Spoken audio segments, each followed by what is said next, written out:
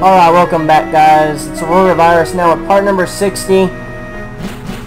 So after defeating Lance and then getting back home and getting the SS ticket, we are now going to be heading into the Kanto region after Professor Oak, gives us the National Pokedex. And whatever Pokemon you have that wasn't in the National Pokedex will now be registered.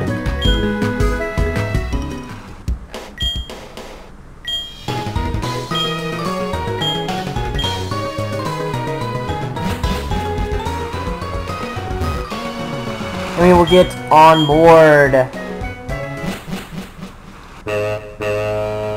Choo choo. Okay.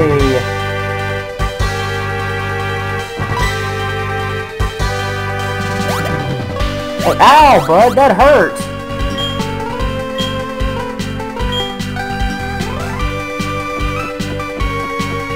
Now we have to go find the girl that is on board the ship. But now first we have to find this guy's buddy.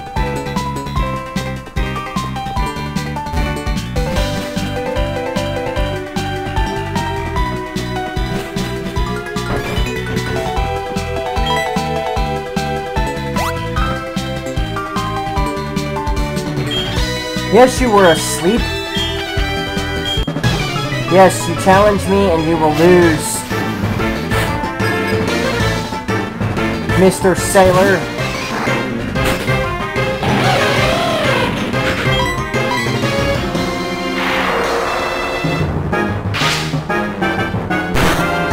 I mean, come on, you're not even worth a challenge.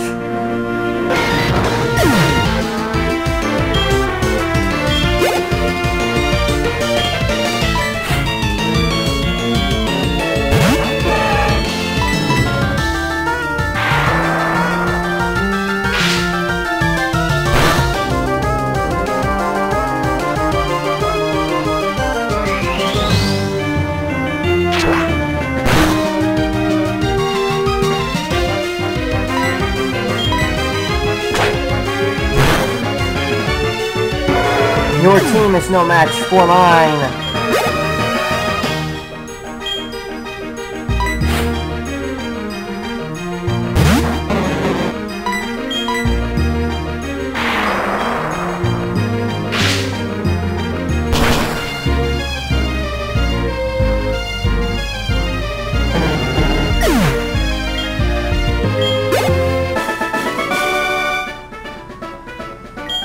Even if you didn't just wake up, you still would have lost. Okay, so he goes back to his friend. So that guy, sailor guy, will now let us through. So past him we go, and up the ladder. And then to the captain's room. And there's the little girl that we have to see. Don't stretch his ear, otherwise you'll tear it off. Oh, you don't know how good I am at this game. I will find you.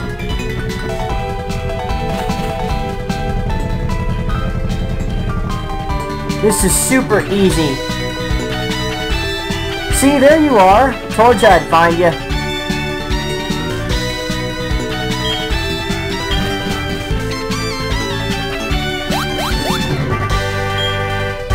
And the gentleman will give you the metal coat, which not only powers up steel-type moves, but it can also evolve Onyx or Scyther to a Steelix or a Scizor, but they have to be traded while holding that item